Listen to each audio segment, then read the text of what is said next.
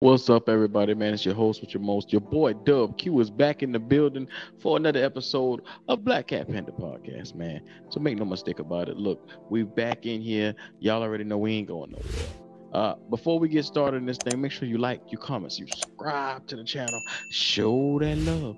Y'all already know what time it is, man. Your boy Dub Q is in the building. So without further ado, let's get on into it if we're gonna get into it. Look. You see it. The topic is up there. The cornerback room. How are we feeling about this cornerback room going forward?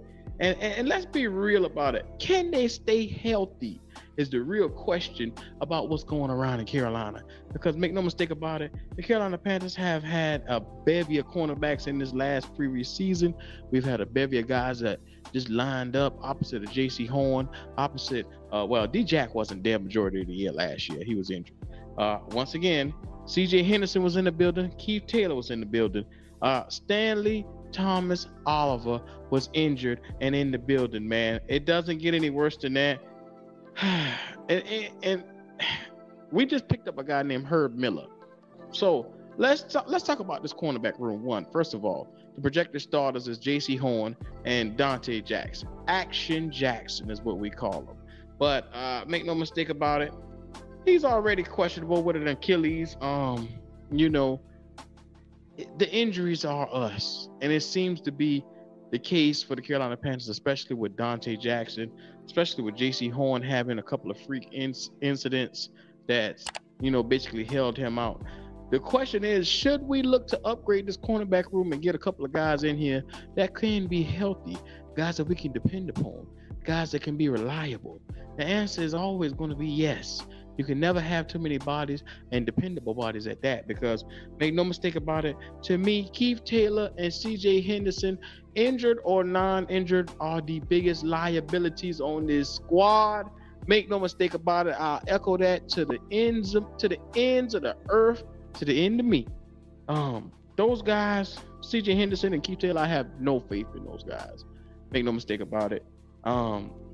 It just seems to be, when it comes to coverage and learning, we got bamboozled with CJ Henderson, because I don't know what we saw making that trade with the Jags, sending Dan Arnold and those guys over there and acquiring, sending picks as well, because we haven't even gotten a slightest bit of production out of CJ Henderson. I mean, think about it. He got 50 solo tackles, 1 forced fumble, 2 interceptions, and then pass deflected, he had 6. But I mean, look at what all he gave. In the first 5 games, this guy had a pass interference penalty in each game of the season last year. Screaming liability. If you beat me, I'm going to pull you down, or I'm gonna cause some way, shape, or form for you to hit the ground. And that's what he did. He was not the most liable guy at cornerback. And it's shown in different games, especially in that game when Mike Evans beat him up for 3 touchdowns over the top. In a league that we say big yardage bombs don't really happen, it happened against us with CJ Henderson on the clock.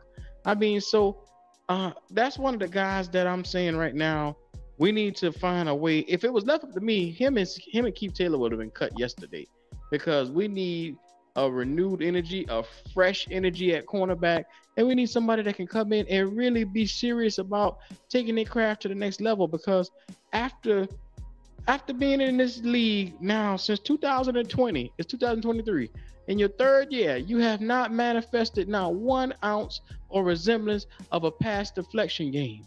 I mean, good God. I went to the Saints game last year, and everybody in the stands that CJ Henderson was in, going up against Chris Olave, which is the young and upcoming guy, he could not even turn his head. Like I said, you would hear everybody screaming in Bank of America, turn your head. That's all he had to do. And he couldn't do it. He get beat. He got taken to school by, at the time, a younger receiver that should not be able to put you in cuffs like that. But he did it. So shout out to CJ Henderson for not being worth a damn. But I'm going to be real with you. It's not only him. Keith Taylor is no better. So that's why I said we must hit this draft and target somebody that can come in. J.C. Horn is undoubtedly the dog in the room. He is the guy that when you look to the elders, he will be the guy that lead us into the the next couple of years.